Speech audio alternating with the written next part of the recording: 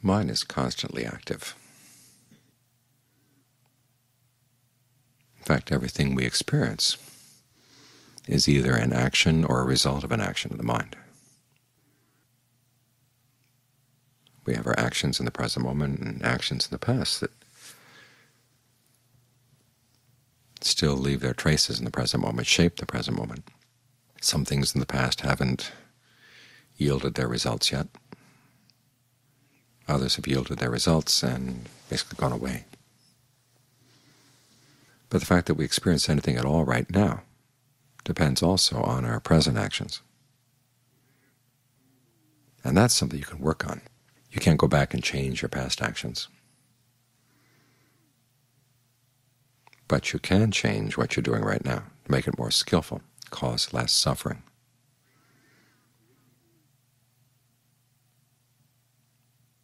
That's what the meditation is all about. It's focusing on what you're doing right now.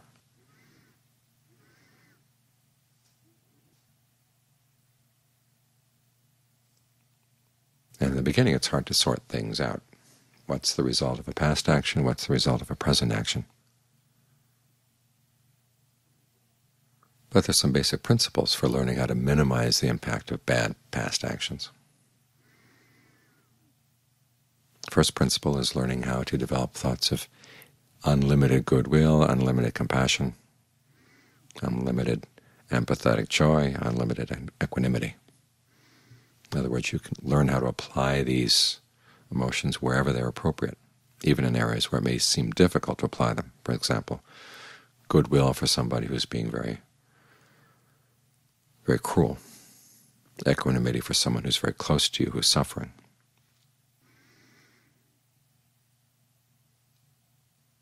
But you have to learn, of course, what goodwill means. It doesn't mean may you be happy doing whatever you're doing. It means may you learn the causes for true happiness and act on them. And that's a thought that you can apply to anybody,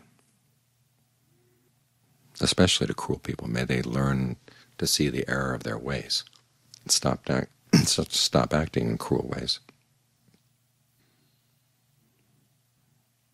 If you see someone's suffering, then your goodwill turns into compassion, hoping that the suffering will end. If you see one is acting on causes that will lead to suffering, you want them to stop. That too is compassion. If you see someone who's happy or is doing things that would lead to happiness, you feel joy for them. You don't feel jealous. You don't feel that they're competing with you to see who can be better.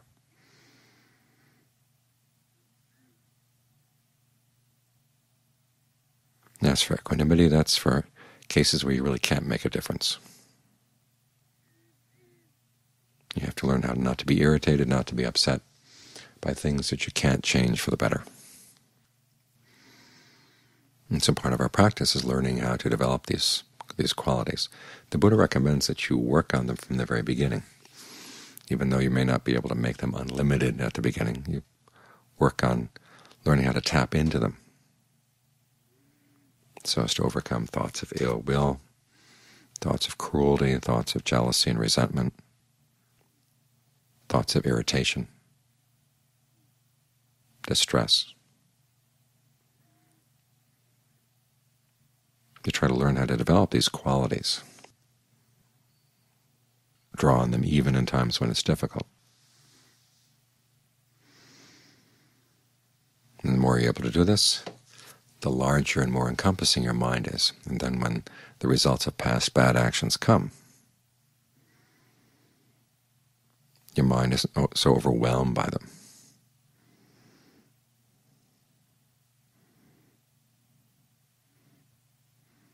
It's like a dirty dish that you wash in some water. If you wash it in just a little tiny tub of water, all the water in the tub becomes undrinkable because the dirt in the dish pollutes everything in the tub. But if you were to take that same dish and put it in a huge river where the water is clean and clear, or in an enormous lake, and washed it, you could still drink water from the lake because the amount of water is so much larger. You want to make your mind large in that way. That's one way of overcoming the results of past bad actions, so they don't overcome you here in the present moment. and you can have the mindfulness and alertness to keep on acting in a skillful way. The other way to minimize the impact of past bad actions is by training your mind not to be overcome by pain, not to be overcome by pleasure. This requires more skill, and you're going to need help. This is the case where you want to learn how to take the breath as your friend.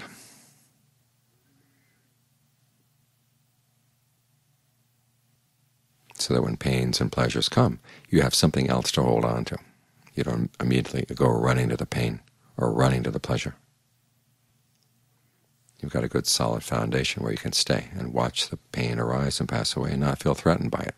Watch the pleasure arise and pass away, not feel compelled to go running after it, because you see you've got something better in here, the sense of ease and well-being that come from staying with the breath.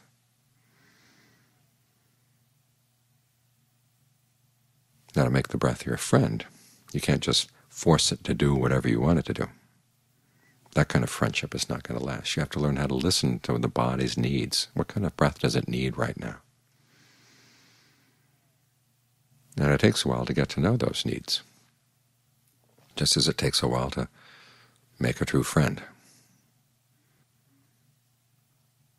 You have to get to know the friend in all sorts of different situations and learn that you can rely on the friend regardless, and the friend can rely on you regardless. The friend knows that you have his or her well-being in mind and are willing to listen and not push for your way all the time. And it's the same with the meditation. We are trying to get the mind to settle down with the breath, but to get it to settle there, we have to get to know it, see what the body really needs.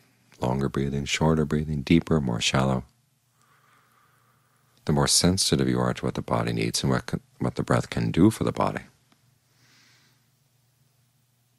the more solid your friendship becomes. And then you've got a good place to go to. As the Buddha said, the reason we go running after sensual pleasures is because we don't see any other alternative to pain. Yet sensual pleasures have their drawbacks. They don't last. Many times to gain them you have to do unskillful things. You get something good, other people see it, they get jealous, and they try to take it away from you.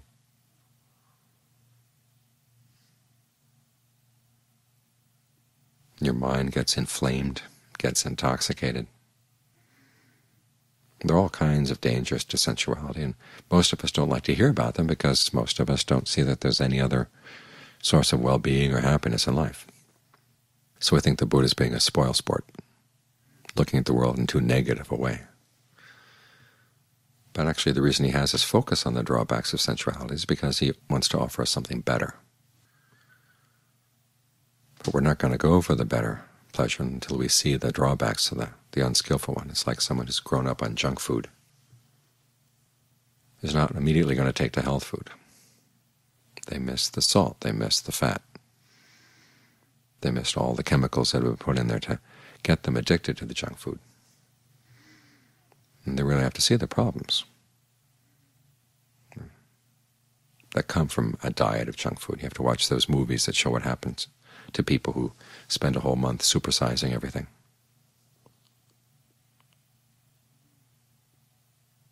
Well, that study they did years back when they showed how much fat there was in the typical meal from fast food restaurants. They had these test tubes and they filled them up with the amount of fat that you would get from a Wendy's burger or from a In-N-Out or whatever. And you thought of all that fat going into your system and clogging up your blood vessels. And you began to realize, maybe I don't want to eat that.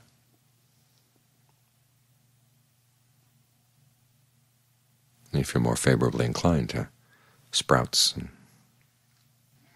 other good healthy food. And as you get more and more used to the healthy food, you begin to realize you really prefer it. You go back and eat some junk food, and one bite, and you realize, no, you don't want to go back. And it's the same with sensuality. You have to keep driving in the point of all the drawbacks that come from going for sensual pleasures, for allowing your mind to be inflamed with sensual desires. And at the same time, you want to train the mind in concentration. The more skilled you get at the concentration, the more reliable a friend you become to your breath. The more you realize you've got a really true friend here, not like the old friends, the cravings that would pull you out to sights, sounds, smells, tastes, tactile sensations. This will take time.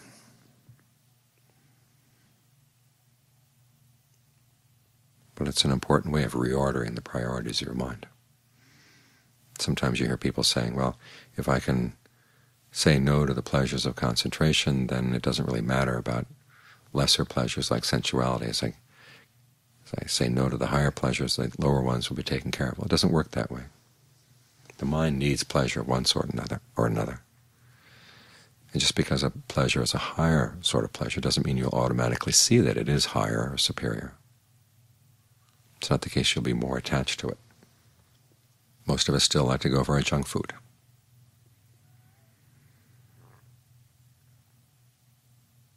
So it takes time and energy. You have to have a sense of conviction in what you're doing, that taking the breath as your friend is going to help you through all sorts of troubles that taking sight, sound, smells, taste, tactile sensations as your friends won't be able to do.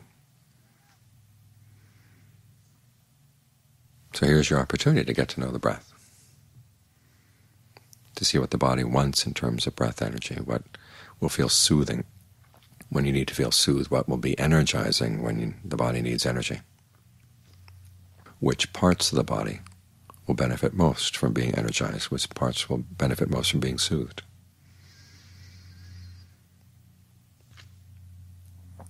If you have a pain in a particular part of the body, what kind of breathing will help with the pain? Does it help to breathe directly into that spot or through that spot? Or do you have to avoid that spot for the time being and work around it? These are things you have to learn, just as you have to learn the proclivities of your potential friends. When can you trust them? When can you not? What kind of sense of humor do they have? How good-natured are they? How do they respond to different ways of your acting and speaking and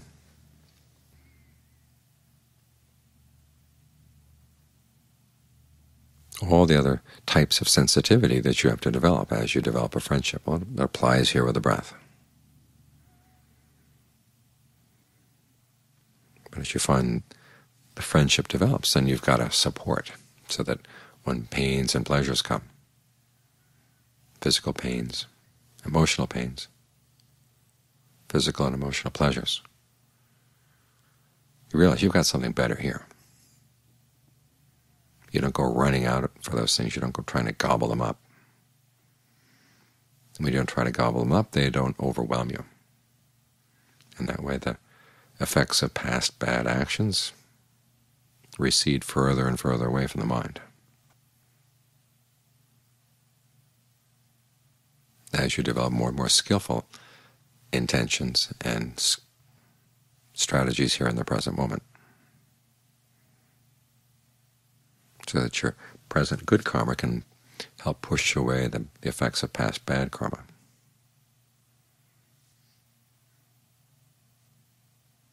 So this is how we take advantage of that fact that we are experiencing primarily the actions of the mind and the results of those actions.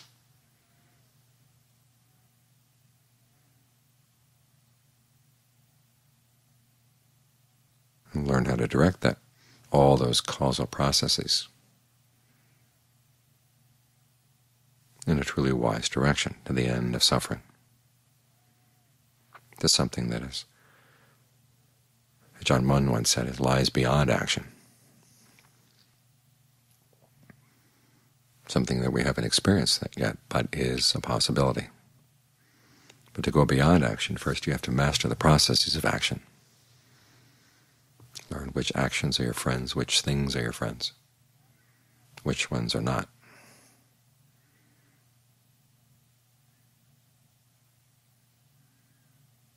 And you begin right here at the breath.